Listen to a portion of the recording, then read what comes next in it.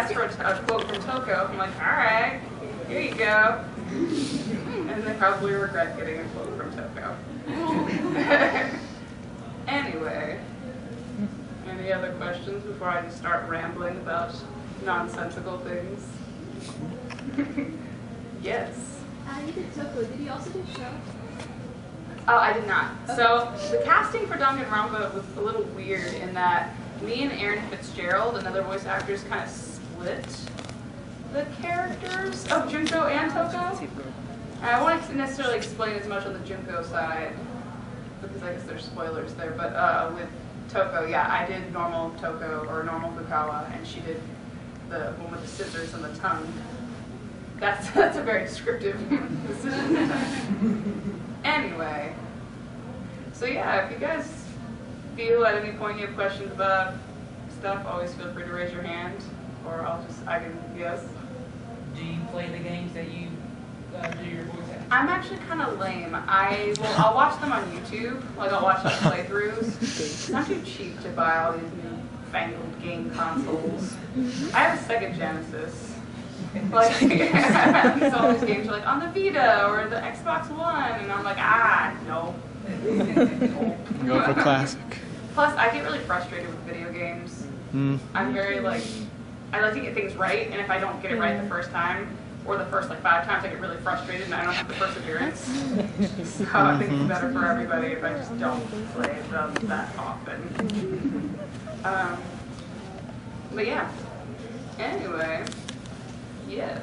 Do you like voicing video games or like dubbing anime better? They both have their fun parts. The question was, do I prefer voicing video games or anime better? And I have to say, so anime is fun because, a lot of times, especially if you're already a fan of the show, it's kind of cool to be able to be like, I'm putting my voice to something. Like the animation already exists, so you can already see sort of the finished product. And that is nice because you can kind of get a guideline of what you're supposed to be doing. Because a lot of times in video games, you just have the script, and you've never seen the script before. You don't get it before you come in. Like once you get cast, they're like, hey, great, come in to record on this day. And you go into the booth, they're like, okay, so today you're going to be playing a little boy who turns into a gingerbread muffin, and he's got a lisp. Go. And then you kind of just have to jump into everything. So with anime, you at least get to preview the clips before you record each line. You get to see kind of what the context is. But I have to say, video games are probably a little bit more fun for me to voice just because I get to act a little more freely. It depends on the game. Sometimes you have to match sync. Not necessarily to picture like you do with dubbing or anime, but they'll have a Japanese file and you have to match it within a certain time code. So they'll play the clip in Japanese and they're like, okay, that's 0.9 seconds. You need to make the line as short as that or shorter. So sometimes there's constraints like that, but usually with video games you get a little bit more, especially American-made video games, they'll animate to you. So I have to say, I feel like, as much as I love anime, I think video game voice acting is a little more freeing. You can kind of just do whatever, and also you're not going to have somebody be like, well, they did it so much better in the Japanese. Because there was no Japanese. So, hello, Uranus and Neptune. No, I was late, I think, my own panel. Anyway, so what were some of the questions? Oh, you weren't there. I'm looking at my sister being like, tell me what were some of the questions people were asking at the last thing. I was asking me my opinion about unicorns, or asking me about this and that and that. And then, yes. Can you tell us a random funny story that's happened to you? There's so many. Do you have a favorite, Brianna?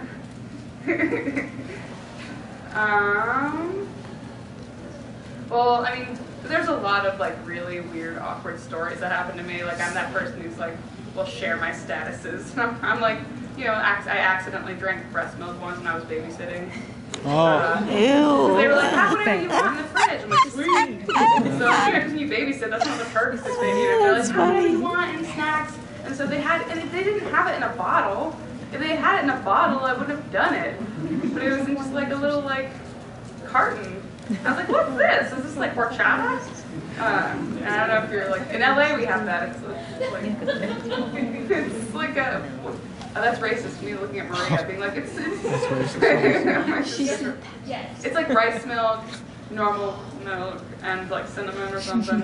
Anyway, it's delicious, and I thought that's what it was. And then later I found out, I'm like, that does not taste like horchata. And then I found out that was that. There was another time, oh my gosh, this was like a sitcom moment, but it was like really painful. Where I was at my friend's engagement party, and we were all hanging out, and I was trying to like impress his fiance because I really wanted her to like me because I like couldn't tell if she liked me or not. And I'm like, please just think I'm cool. And so we were talking, and they were working on a web series, so I was asking them how their web series was going, and they're like, yeah, we're talking about like pitching it to a network, maybe getting it picked up. I'm like, that's great. Who are you trying to pitch it to? And they're like, oh, we're thinking NBC. And I'm like, that's great. I freaking love NBC. NBC's got all my favorite comedies. They've got Parks and Rec, they got 30 Rock, they got this and that and that and that. And then for some reason I started being like, you know what I hate? I hate CBS. Like I started just like going on. I'm like CBS is just, I don't know. It's all like old people shows. Like my mom watches CBS all the time, and I just kept going on and on. I'm like, I don't find any of their sitcoms funny. Like I don't like Mike and Molly. I don't like this and that. And I just kept going. And my friend Jamie was getting this face, and he's just kind of like, and I'm like, what's wrong with Jamie? Shut up.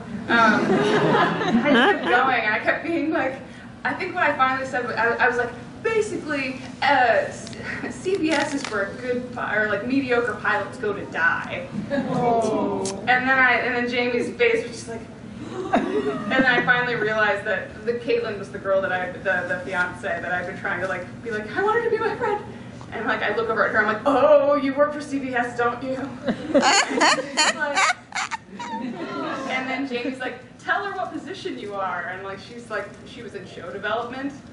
So she basically has to like approve all the shows that get put on the air, and she like, I guess, helps cultivate them and chooses them or something like that. And I'm just like, and you're just trying to backtrack. You're like, well, I liked How I Met Your Mother before it got really bad. Or I like, and then I'm like, I mean, I like the crazy ones where you canceled it. I can't. I just like couldn't stop. She's like, just stop talking. I'm like, I'm so sorry. And like, there's no way to, because if you're ambiguous about something, that's different. You could be like, if you had just been like, oh yeah, CBS is fine, then later you can be like, yeah, but like you can't be like, CBS is where mediocre pilots go to die, and then be like, but I really like your network. Great work. So that's pretty much a summary of like my life. I feel like I have a lot of moments like that where it's just like, really? So, yes.